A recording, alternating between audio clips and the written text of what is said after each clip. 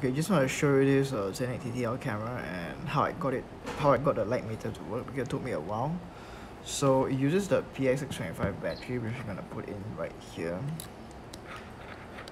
Somehow I'm not sure why the battery does not work if I just put the knob like this. There's some peculiarities with this. Maybe I need to modify the metal behind the cap a bit.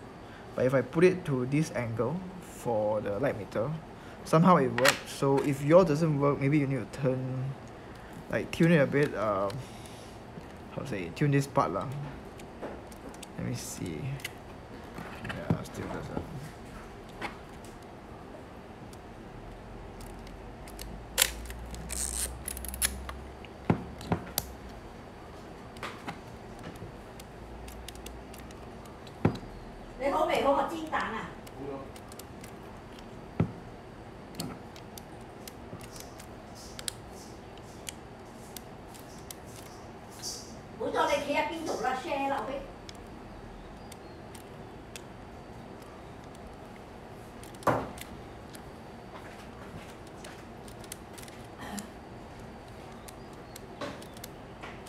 Okay, now it works.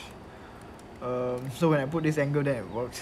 It's a peculiar thing, but yeah. So how you can test the light meter is working or not is that you need to depress. How to say? You need to depress it. Then you work in the meter in the viewfinder. I will show you. So when you press this, like if you half press, then it will start to work. Let me show you close up.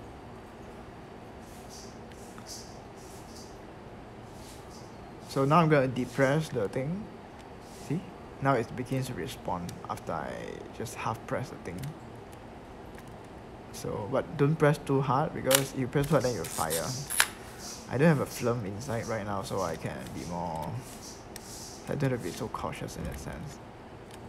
Oh, now the emitter doesn't work again. So yeah, it seems a bit unreliable, but there you go. Sorry.